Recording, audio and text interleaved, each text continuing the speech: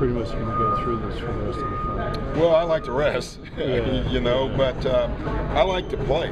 The fact that we just want to keep playing, and that's the whole key. And I think at the end of the day, that's more important. You know, the other option is going home and not doing anything. So in our minds, let's just keep playing.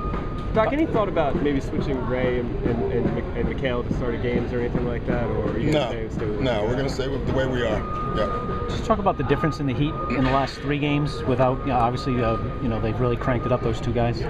Well, yeah, they're in some ways, you know, obviously Bosch makes them better, but in some ways you can say they're more dangerous because now those 15 shots that Bosch had, they're going to Wade and LeBron. So in some ways they have the ball more, they're more aggressive. It almost activated them to be more aggressive, which puts a lot of stress on your defense. Dot, maybe besides points, what are the difference between LeBron's triple-doubles and what Rondo does in the triple-double? Well, I don't know if there's a big difference. The power of LeBron makes a difference. You know, the points are the biggest ones.